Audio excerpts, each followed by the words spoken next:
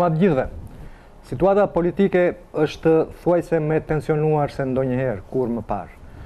Opozita pritet pasi ka djegur mandatet në blok 57 deputetët e saj, ka vendosur sërish nesër të grumbullohet para se listë së kuvendit, ku në një seancë, le të themi, të jashtëzakonshme, parlamenti i dominuar, i mbetur vetëm me shumicën qeverisë, pritet për të mbledhur dhe për të konfirmuar 4 deputet që janë në listat e partive që kanë bojkotuar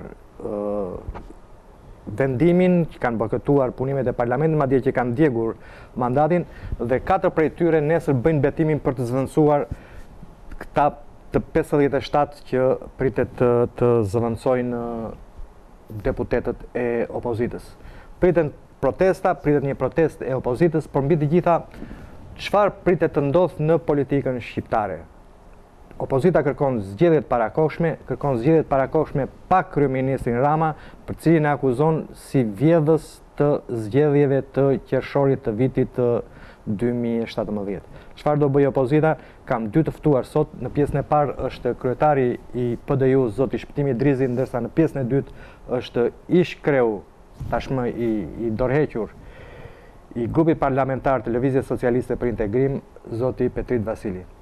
Zoti Idrizi, mirë mbrëma, faleminderit për pranuar ftesën. Faleminderit. Çfarë do ndodh nesër në orën 10 në parlament? Nesër do ndodh ajo që është paralajmëruar dhe është një ndër veprimet konsistente të opozitës shqiptare për një protestë në para parlamentit të Shqipërisë. Në fakt, ai nuk ekziston më dhe ka rast si parlament.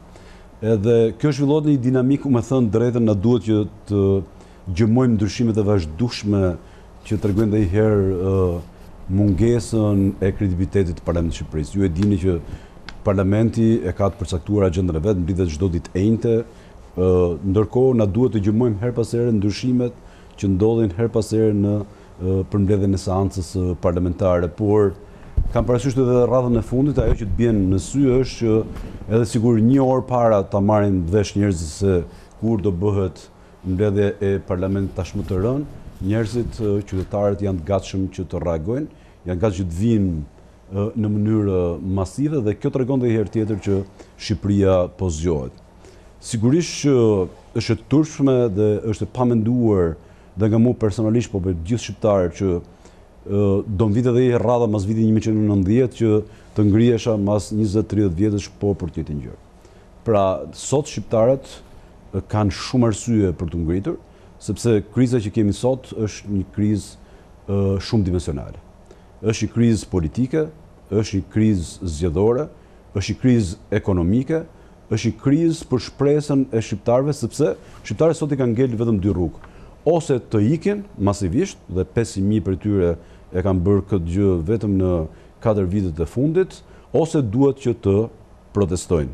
Dhe sigurisht kam parë gjatë gjithë këtyre ditëve diskutime që diskutojnë mbi aktin e djegjes dhe ç'a do bëhet. Pikërisht do ta nisim që pse erdhëm në këtë situatë, sepse do unë gjithmonë nga 92-shi, ose më saktë 92-shi nuk pranuan zgjedhjet, por nga 96-ta e deri tani ose janë vjedhur zgjedhjet, ose në të gjitha zgjedhjet kanë qenë të kontestuara nga opozita me të drejtë dhe të padrejtë. Tani nëse juve digjni mandatet dhe kërkoni të impononi zgjedhjet parakohshme dhe dorëheqjen e kryeministrit para këtyre zgjedhjeve, a mendoni se po hym në një cikël krize ku nuk do ketë stabilitet politik, sepse opozita e nesërme mund dhe ajo të bëjë të njëjtën gjë, të djegë mandatet dhe t'ju imponojë juve zgjedhjet parakohshme dhe nuk do ketë stabilitet qeverisës në vend. Sa herë që Shqipëria të bjerë nga ekuilibri demokratik, pra mos themi demokraci funksionale, sigurisht që qytetarët kanë të drejtë që ta bëjnë këtë gjë. Është fakti vërtet që një ndër handikapet më të mëdha edhe që është alfa e demokracisë, pra zgjedhjet e lira, të ndershme dhe të barabarta, që janë elementi i parë i demokracisë, në Shqipëri kanë qenë të kontestuara, po asnjëherë në këto përmasa. Dhe e thënë kështu, jo vetëm sepse OSB-u diri që në fakt nuk është më as relevant, ka thënë që në zgjedhjet e fundit u votën apo u blen 20% e votave, po tashmë është fakt në sytë e gjithë shqiptarëve që e ka thënë dhe zori i Amerikës dhe shumë fakte të tjera, po ne kemi parë Kjo dhe në SBO diri nuk është relevant. Përse? Sepse janë ndërkombëtarë që i certifikojnë. Janë institucionet e specializuara në pikërisht certifikimin e zgjedhjeve. Po marr një institucion jo relevant, sepse në 27 vjet ne me OSBE dirin gjasme kena bë ato votimet si garant apo edhe ndryshimet e kodit zgjedhor etj, kur në fund fare u pa që dhe këto zgjedhje, madje ne kemi bërë zgjedhje shumë të mira, në 2013-ën nuk u kontestuan, në 2005-ën nuk janë kontestuar. Tani, këtu është fakt që kjo qeveri nuk ka legitimitet për shkak sepse ka ardhur në pushtet me votat të vjedhura dhe ajo që është akoma më e rëndë, duke kriminalizuar gjithë ekonominë shqiptare nëpërmjet kanabizimit të vendit dhe bashkëpunimit me bandat, siç po dalin rëndom tani edhe nëpër media. Por kjo është vetëm njëra anë e krizës që kalon Shqipëria. Kur flasim për krizë multidimensionale, në radhë parë flasim për krizën ekonomike që ka pllakosur vendin. Fakti që 500.000 shqiptarë detyrohen që të lënë vendin pikërisht vetëm në 4 vjetët e fundit. Dhe mas saj na del një ish-ministër i financave dhe thotë që ta bëjmë moshën e pensionit për shqiptarët për 70 vjet. Kjo është shumë e rëndë. Fut këtu faktin që sot 4 nga 5 të ri duan që ta lënë këtë vend dhe të ikin. Fut këtu faktin që të ardhurët e shqiptarëve në krahasim me Bashkimin Evropian janë vetëm 30% dhe na kanë kaluar të gjithë vendet e rajonit. Fut këtu faktin që sot një familje shqiptare duhet jetojë me 5.000 lekë të vjetra dhe mos llogarit më pensionistët që janë në kufit e ekzistencës. Dhe ajo që është akoma më rëndë është një qeverisje autoritariste e cila vepron në bazë të klientelizmit, korrupsionit dhe autoritarizmit. Dhe çka kanë parasysh me këtë? 2.2 miliard euro të taksave shqiptarëve shkojnë në 5 duar. Dhe nëse do të vazhdojmë, sot Shqipëria është vendi i 79 për demokraci hibride. Është vendi i 99 për korrupsion, jemi në të njëjtin nivel me Kongon edhe me Venezuelën dhe sigurisht që sot shqiptarët vuajnë dhe nuk kanë shërbime më të mira në shëndetësi apo në arsim. Janë gjitha këto bashkë me kapjen e institucioneve që bëjnë krizën e sotshme një krizë multifunksionale. Dhe kush është veprimi i opozitës, sepse do të thoja që djegja e mandateve nga opozita erdhi si reagim për mos dakordsinë e një zgjidhje që mund të ishte vetëm politike, siç janë zgjedhjet e parakohshme. Pra, nuk bëhet fjalë që ne në një moment caktuar pam që ishin vjedh thjesht dhe vetëm votat dhe kjo qeveri nuk ka legitimitet. Por është kjo krizë e madhe sociale, politike, ekonomike, një vend i cili nuk ka asnjë lloj orientimi dhe ka ikë në ndërtim të paditur në gjitha gjërat, që e solli të nevojshme këtë veprim. Dhe përtej kësaj, çdo njeri që do të jetojë në një vend demokratik dhe jo në vendin e 79 në botë për demokracia hibride, sigurisht që do ta fillojë nga alfa, zgjedhjet e lira dhe të ndershme. E dyta, demokraci do të thotë pluralizëm politik, pozitë dhe opozitë. Dhe nuk është opozita koncepti që ka kryeministri i vendit që kanë marrë 1 milion shuplaka apo vendi të mundurve. Opozita në çdo vend demokratik është vendi i garantit të demokracisë. Pra një vend, nëse kushtetuta është garant i ligjit, opozita është garant i demokracisë. Dhe nuk mund të ekzistojë një vend pa opozitë, sepse kalojmë në një sistem monist siç jemi sot. Përtej kësaj, demokraci do të thotë që të kesh institucione të pavarura. Një majorancë, kur e merr pushtetin, e merr që të qeverisë ekzekutivin dhe jo të kapi dhe gjithë pushtetet e tjera, siç është gjyqësori, legislativi edhe parlamenti po don.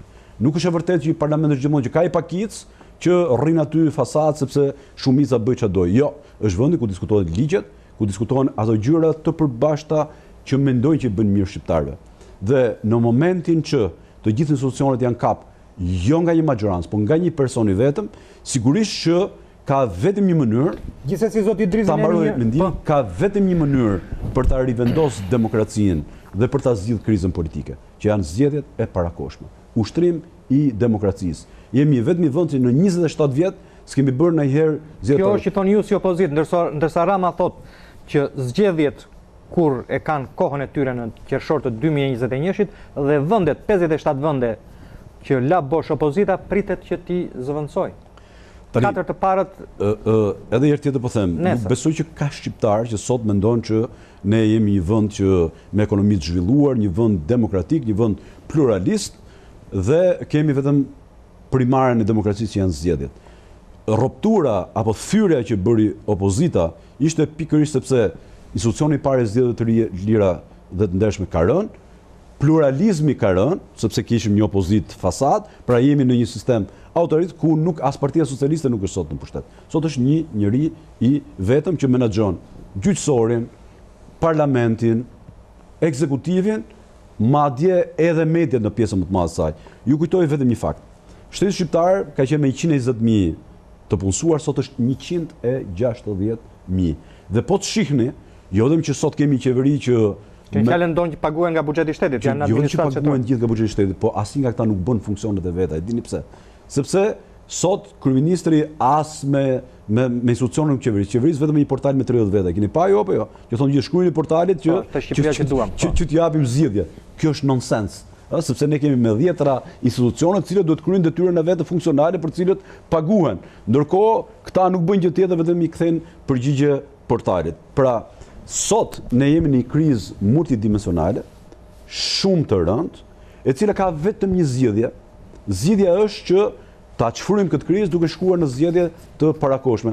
Dhe ky është fakti pse opozita për ta çfryrë krizën thotë që të shkalojmë në zgjedhje të parakoshme, madje me qeveri socialiste, pra nuk është se duam pushtetin në tavolinë, dhe nuk ka zgjidhje tjetër. Ndërkohë, çdo veprim si ky që ju sapo thatë, pra kinezërira të tipit të hyrjes në zgjedhje me një parti të vetme dhe me bashkimin profesional e rinin e provoi në vitin 1991 Ramizalia, nuk funksionon në demokraci, apo akoma më shumë një parlament të emëruar. Po atëre nuk ishte pluralizëm, apo me persona.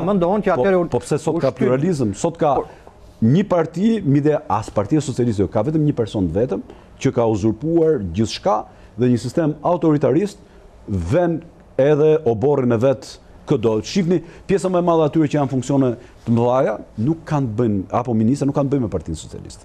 Janë me gishtat e dorës, janë pjesë të rilindjes apo ish funksionar të Bashkisë së Tiranës dhe mos harroni që kemi të bëjmë me njëri i cili ka 20 vjet në pushtet. Pra, nga 90-a deri në 2019 është i vetmi person që ka 20 vjet në pushtet dhe qeverisë këtë vend. Tani, e dëgjova shumë mirë atë që më tha që zgjedhet në 2021 që thonë dhe këtë. E para herë po them, çdo krizë zgjidhet me zgjidhje politike dhe me zgjedhje të parakoshme. Ai thotë që nuk ka krizë, sepse është kriza juaj, kriza e opozitës. Tani pikërisht këtë shpjegova që nuk është krizë thjesht dhe vetëm zgjedhjeve që janë vjedhë dhe ilegitimiteti të kësaj qeverie, por janë kap të gjithë pushtetet në një dorë. Nuk jemi një demokraci funksionale dhe me gjitha një krizë ekonomike e jashtëzakonshme me gjitha dimensionet e saj që po varfëron për shqiptarë dhe me gjitha nuk ka shpresë për këtë gjë. Por ne kemi qenë të parë që kemi provu që do thotë që të marrin 4-5 të listës edhe të t'i blej edhe Rama edhe të futen ata në parlament. S'përfaqësojnë as po diun as gjë. Dhe këta tjerë që do futen dhe rishofca emra të çuditshëm mendonin që do jenë opozita shqiptare. Këtu kthehem akoma edhe një herë tjetër tek protesta e studentëve, që jo vetëm treguan për herë të parë mbretin Lakuriq. Ju dini që ky njerëz është shumë i zoti për të stigmatizuar këto. Me studentët, studentët do të thoshin jo politik dhe kishin një lloj fobie edhe ndaj opozitës. A mendoni doni që këtë me këtë veprim vetvrasës sipas kryeministrit që bëri opozita, dy partitë parlamentare të saj, duke djegur mandatet, a mendoni se u mbyll cikli i kësaj klase politike që është tek opozita dhe ata që zënë vendet mundet vazhdojnë të bëjnë opozitën? Tani, e para herë po ju them që kjo nuk funksionon. Nuk është as legjitime, as nuk funksionon, sepse ne prap do kemi një parti edhe ca njerëz rreth e qark që i ka ble kryeministri dhe kur kujtohet studenti kujtohet për dy gjëra. E para, ju kujtohet kur thonin që ne nuk shkojmë ta takojmë këtë se ky na ble, na shet, ka një dagorësi të madhe publike që po e takojë kryeministrin dhe ai të shet ble etj.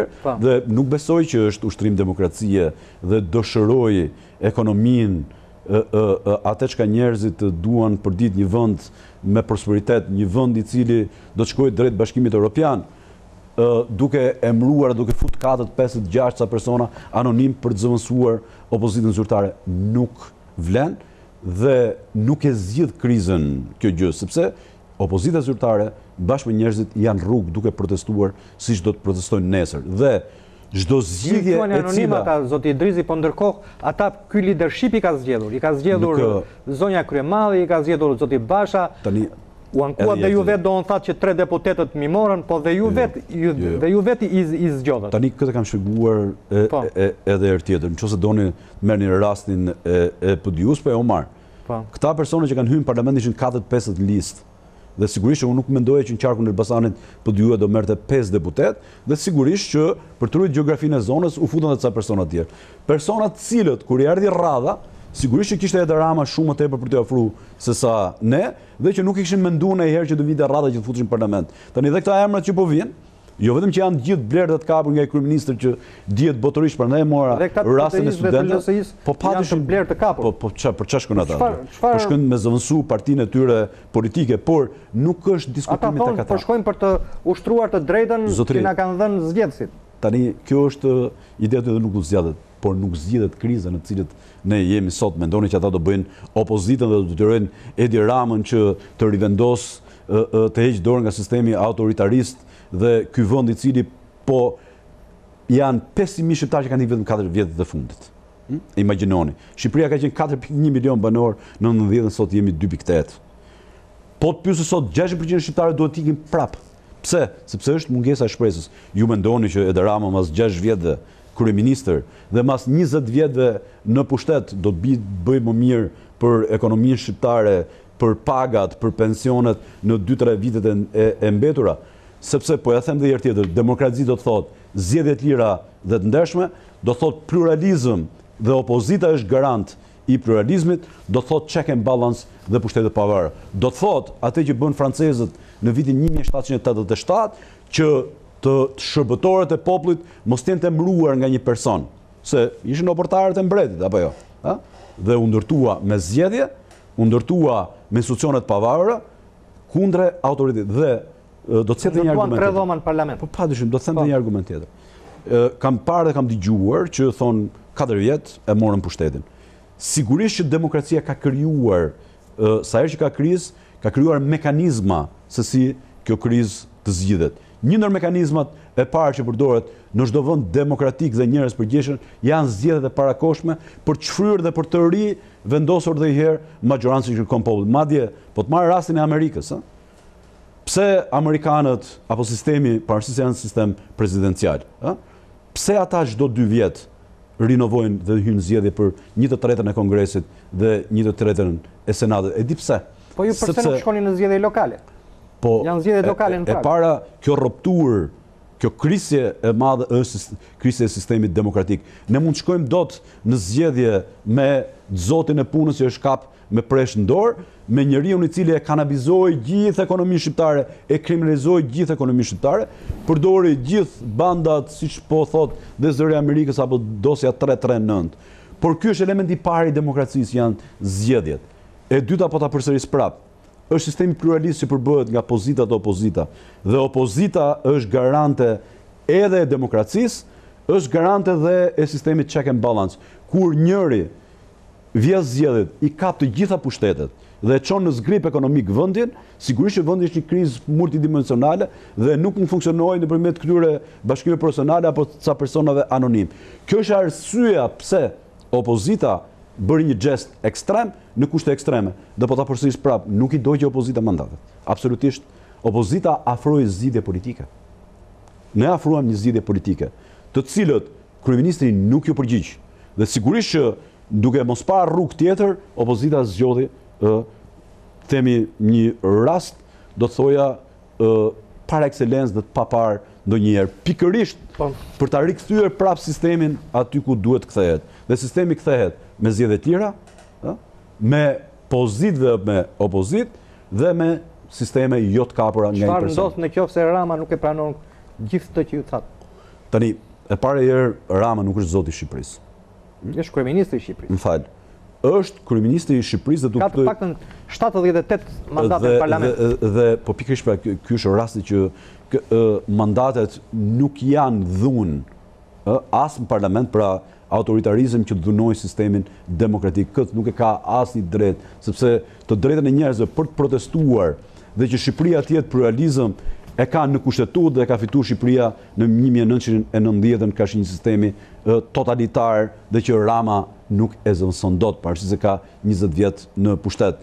Sepse po na bie rradha ne që u ngretëm 10 orë kundër atij të regjimit dhe edhe ngrevuria, tani po shkojmë në për demonstrata prap dhe jo që s'kam pa me ne as i vend dhunë, po nuk e mendoja ndonjëherë që do na hidhnin gaz helmus edhe do ktheshe prap pas 30 vjetëve duke bërë protesta. Pra, dhe reagimi disproporcional që po bën në këtë rast policia e shtetit, dëgjova dhe pash një mjek të nderuar i cili fliste për pasoja të jashtëzakonshme, këto s'përdoren as në luftë jo. Po përdoren për kriminal. Por gjithsesi do të shikoj të dyja palët don edhe ajo më duket e çuditshme. Edhe ajo e qeverisë më duket e çuditshme, i thotë don që u shtrua dhunë, thotë po shkatrojnë institucionet dhe ju që ankoni për gazin lotësiellës. Ne çdo natë shikojmë lajme në televizion doin që edhe në vendet e tjera protestuesit u shtrojnë dhunë, edhe policia hedh gaz lotësiellës. Donësh gjitha palët janë drejt në vetë. Por si dilet nga kjo situatë? Ka vetëm një zgjidhje, dhe është çështje kohe. Mbajeni mend këtë deklaratën time sot. Është çështje kohe. Kohë relative. Kohë shpejt që ne të shkojmë në një zgjidhje politike që kalon nga zgjedhjet e parakoshme, të lira, të drejta, të barabarta, pra me gjithë siguresat e nevojshme për këtë gjë dhe shqiptarët të votojnë për atë që mendojnë. Me Ramën apo pa Ramën kryeminist këto zgjedhje? Sigurisht që ka një arsye pse ne jemi kundër qeverie teknike, por me qeveritë Partisë Socialiste, pra që nuk përkërkojmë pushtetin tavolinë, por me njeriu që është arkitekti i kanabizimit të gjithë ekonomisë shqiptare dhe i kriminalizimit të zgjedhjeve duke përdorur banda dhe parat e kanabisit, sigurisht që mund të jetë më autori që dhe se ti e di që qeveria i drejton gjithë procesin zgjedhor dhe mban përgjegjësi për këtë, sigurisht pa këtë person. Dhe një gjë tjetër që t'ju them sot, është tjetër perceptimi nga televizori tjetër t'jesh aty.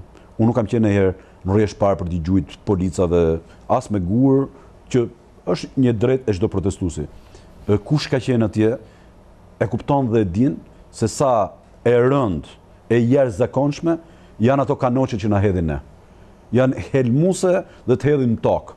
Madje të t'jap dhe një lajm tjetër, janë shkruar gjithë shqiptarët sot me shku me bleke tegu casi maska, edhe ka shku çmimi nga 5.000 lekë 37.000 lekë dhe ishin marru gjitha se shkuan edhe ata të podius me ble ca dhe nuk kishte mësi ato, e kuptoni se ku jetojnë. E mendon që mund ta mbajnë një qeverinë në Shqipëri? Tregu bëga mrekulliera atë. A mendoni që mund ta mbajë dot? Çdo gjë që kërkohet gjendet dot. A mund u marrun për ata, e kuptoni? A mund të mendoj njëri që mund ta mbajë pushtetin me dhunë dhe duke i hedh shqiptarëve lëndë helmuse luftaraka apo ato që përdoren për kriminalët, është disproporcionale dhe nëse ju e keni ndjek. Po do nëse keni informacion këto kundra gazet, kur kanë hyrë këto don, sepse më duket e çuditshme që po nuk e kam pas mend me thon drejtën, po u turrën gjithë këtë tegu tani janë casi maska kundra gaz, edhe aq shkojnë të marrin sepse është e llatarshme ajo që ndodh aty. Imagjinoni, un kam qenë një 10 radhë më mbrapa. Kur kanë hedhur atë të parën, jo që u qorrum nga syt dhe gjithë sistemi respirator, por ikëm gjithë ke lana ke rrugë Elbasanit. E dyta ishte po aq e rënd ke lana ke rrugë Elbasanit. Vjen kanë një rreze gati 150 metra.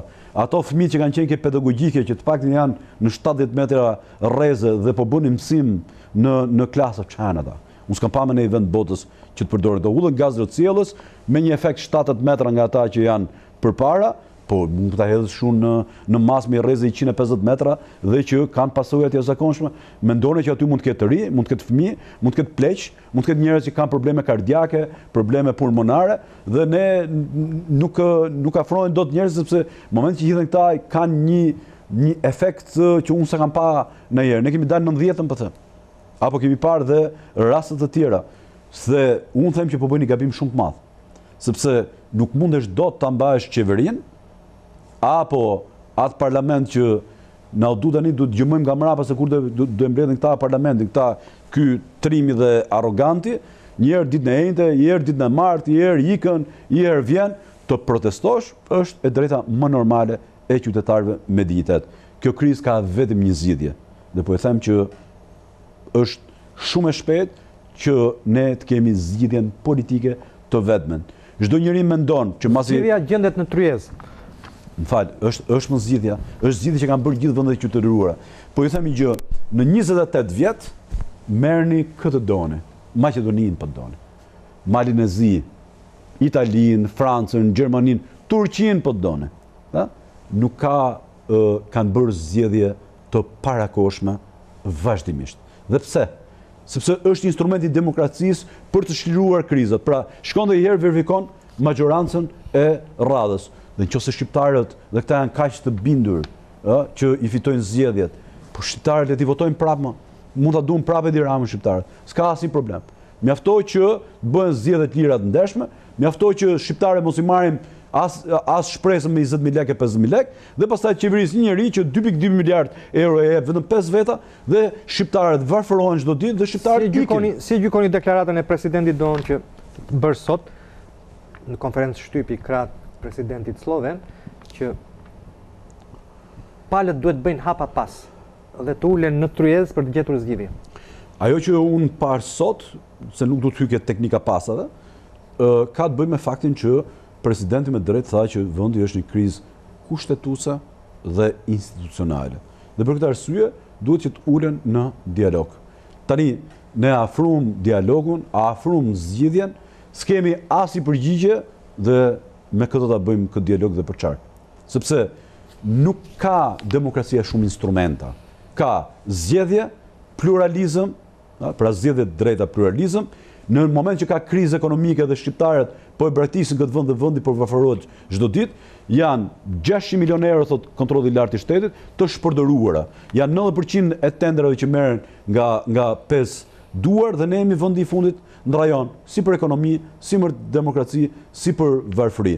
Jemi në sistem autoritarist dhe sigurisht që jemi në një demokraci jo funksionale. Pra, konceptet bazë të demokracisë nuk japin drejt një personi që fiton ekzekutivin, pra të drejtojë shqiptarët dhe jo t'i tallë shqiptarët.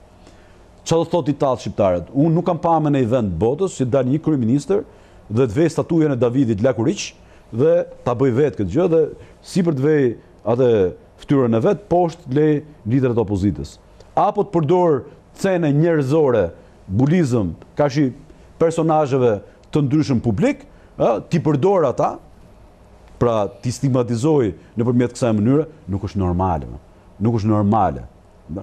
Nuk është as civile, as humane, as normale, dhe mbi të gjitha nuk është institucionale kjo lloj sjellje. Pra kjo lloj arrogance për t'i kapë gjitha pushtetet, për tallë gjithkënd që nuk është me te, dhe mbi të gjitha për ta kapë edhe Partinë Socialiste, unë nuk e di ku është Partia Socialiste sot. Sot kemi ori lindas ose njerëz që nuk i njeh njëri. Me desh me diskutu sot për qeverinë e radhës, vallai gjysmën e ministrëve më pyet sot nuk e di se si e kanë emrin. Nuk më thon asgjë me Partinë Socialiste, jo. Pra, jemi në një moment ku demokracia dhe shqiptarët kanë të gjithë të drejtën të rivendosen atë demokraci të cilët po na zgjatët me një tranzicion të jashtëzakonshëm. Aja janë zgjedhjet e lira, të ndershme, të barabarta dhe vullneti i çdo shqiptari. Sepse ndryshe do vazhdojmë të jemi në një sistem autoritarist që ndanë si mall babës gjithçka, blen dhe shet gjithçka, dhe ca shqiptarë kanë vetëm një rrugë që t'ikin nga Shqipëria dhe i grush njerëzish të rrinë në Shqipëri dhe ta quajnë çiflikun e tyre. Pa mund të ndodhemi në një situatë të tillë don që Rama konstituon pjesën e mbetur bosh të parlamentit. Po nuk funksionon, mos u lodh kot. Edhe Rama vet i ka kot këto. Ja po ta them unë. Me aq sa e njoh këtë histori, do që ta mbaj opozitën të ngërthyer dhe opinionin publik. Në ato opozit mund të shkojë edhe në zgjedhje lokale. Po, mund të shkojë edhe i vetëm, mund të bëjë edhe 2-3 parti tjera dhe mund të shkojë. Prandaj mora shembullin që edhe Remizalia deshëm me shkruajt në zgjedhje dhe shkoi në marsin e 91-shit. Mamën apo jo? Nuk ishte vetëm Partia Demokratike në zgjedhje, ishin dhe Bashkimi Profesional, ishin dhe edhe këto tjerë. A kuptoni se çfarë? Madje Xhilleshi doli deputet si i organizatës veterane. Pra, nëse Edi Rama do kthehet në 91-shit do të bëjë zgjedhje edhe me partinë opozitare të sajuar, edhe me bashkime profesionale, dhe me grunë, dhe me rinin, sigurisht që mund të jetë gjithçka, por ne nuk jemi në një sistem. A keni sinjale se mundet donë që të krijoj një parti tjetër të komunitetit Çam, duke ju zëvendësuar juve që nuk jeni në...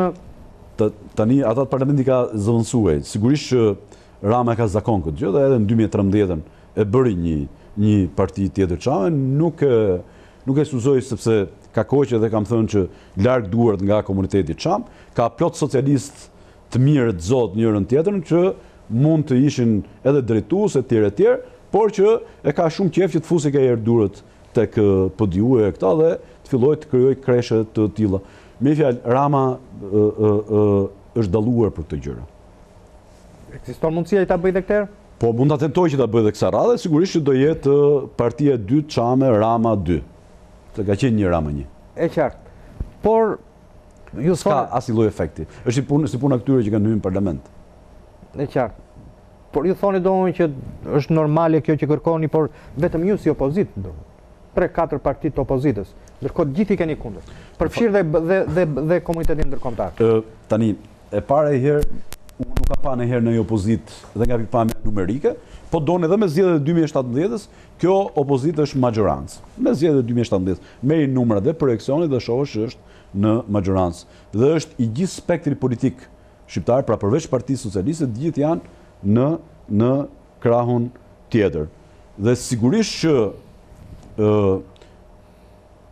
të gjithë këto që kanë krijuar gjithë këtë krizë multidimensionale, politike, ekonomike, sociale, zgjedhore, përbëjnë atë që është problemi i shumicës shqiptare. Nëse do të pyes përsa ku ka problemet opozita, kjo është çështje tjetër dhe i hym edhe kësaj, pra çfarë do të bëj opozita, sepse padyshim që opozita ka filluar dhe ka një plan dhe një projekt ekonomik. Sot ne nuk kemi një projekt ekonomik. Sot ne jemi në ekonomi totalisht pa busull dhe që në një vend që varfërohet çdo ditë, që i ulet kërkesa agregate, ku 5 veta marrin gjithçka dhe nuk dinë të ketë ndonjë projekt për ekonominë, për zhvillimin, për të ardhmen këtë vete, apo një sistem fiskal që nuk e sheh si përmarrjen si element zhvillimi, por vazhdojnë ta shohin akoma si kulak. Për sa i përket ndërkombëtarëve, sigurisht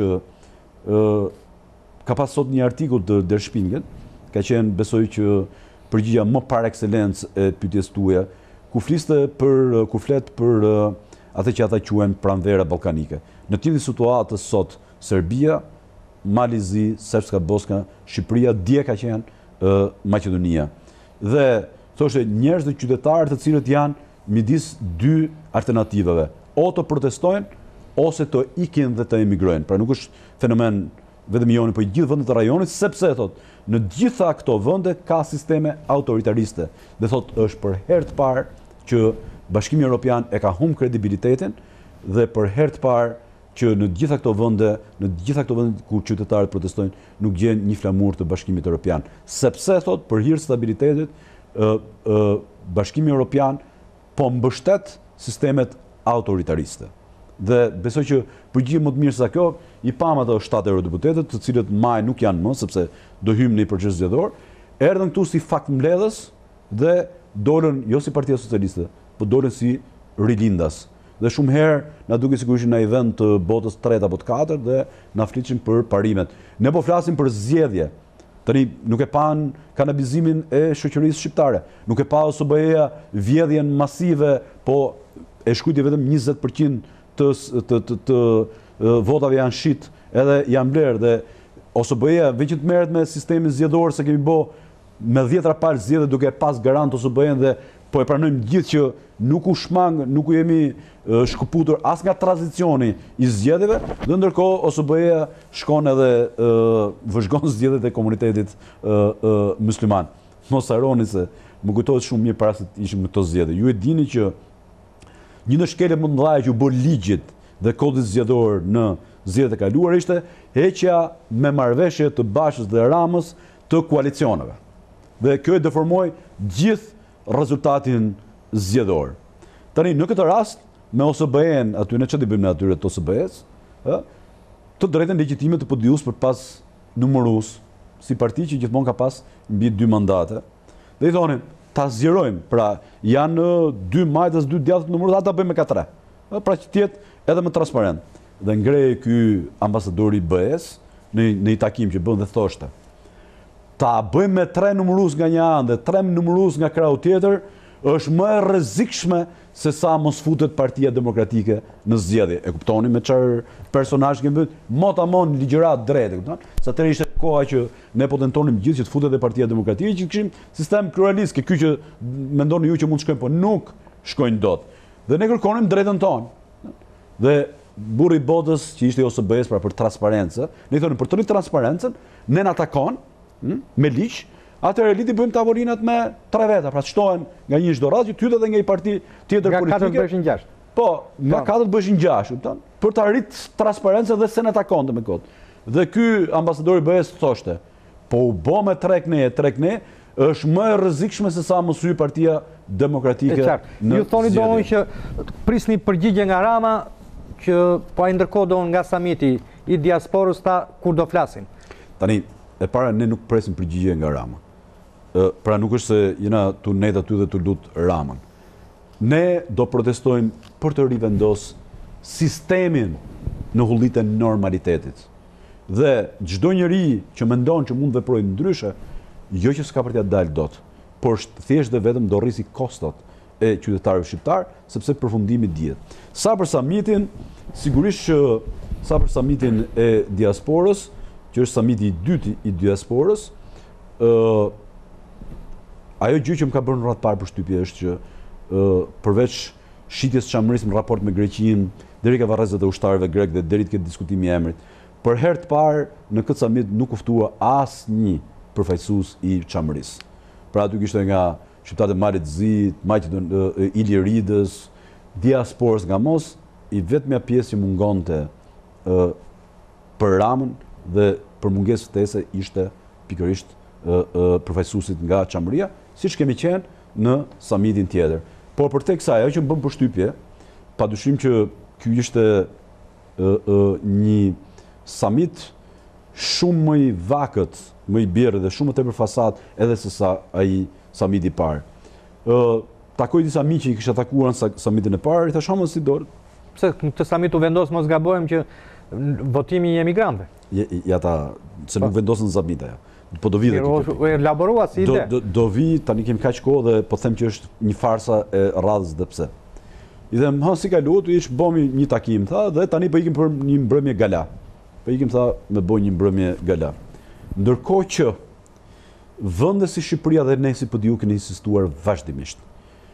Për një vëmendje të jashtëzakonshme ne duhet kemi karshi diasporës dhe jo me mbrëmje gala apo duke ftuar treva, siç është krajina tëra që janë pjesë e qëndësishme hartës identitare kombëtar si çamëria, që mund ta bëjë edhe Rama, herë taftoi, herë mos taftoi sipas dëshirës dhe vullnetit vet.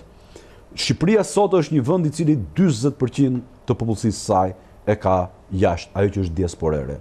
Ndërkohë që ka një diasporë tjetër shumë të madhe e cila ka dhënë shumë për Shqipërinë në momentet më delikate të saj. Në samitin e parë diasporës unë kam qenë samiti i dytë. Di pse? Samiti i parë i diasporës ka qenë ata që bën parasysh Shqipërisë në 1912-s, ku pjesa më e madhe atyre që vinin nga diaspora, edhe atyre që janë baballarët e kombit. Dhe sot e di për çka ka nevojë diaspora, jo për balla. Ne e kemi thënë dhe themi dhe përsëris prap. E kam thënë në samitin e kaluar diasporës. Nëse qeveria shqiptare do të bëjë një akt që e ka detyrim nga kushtetuta e Shqipërisë, pra që është përgjegjëse për të drejtat dhe për diasporën e re dhe të vjetër, të jap pasaportën shqiptare çdo lloj qytetari me origjinë shqiptare. Dhe këtë mund ta bëj.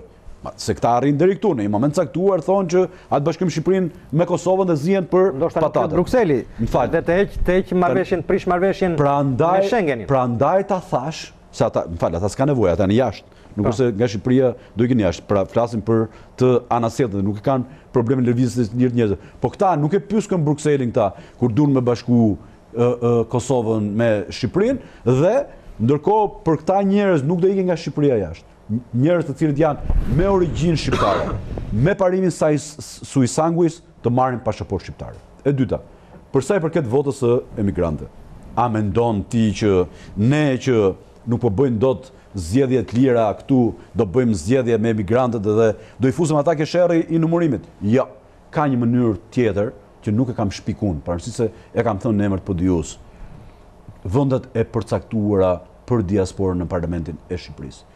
Modeli i mbretit Zog në vitin 1937 ishte 2 ndenjse në parlamentin e Shqipërisë ishin diasporës, një nga Vatra e Amerikës, një nga arbëreshët e Italisë. Dhe këto nëse pra mos i gënjen më diasporën që do votojnë ata për ne këtu, por ata kanë të drejtë që të kenë 5 apo 6 vende të rezervuar në parlamentin e Shqipërisë, të votojnë për ta dhe të sjellin problemet e tyre. E treta, ne po shkojmë në Kinë apo në Hën për kërkuar investitorë, megjithëse me këto 5-6 vjet nuk po shohim asnjë. Unë kam thënë dhe përsëris, zonë e lirë ekonomike për diasporën.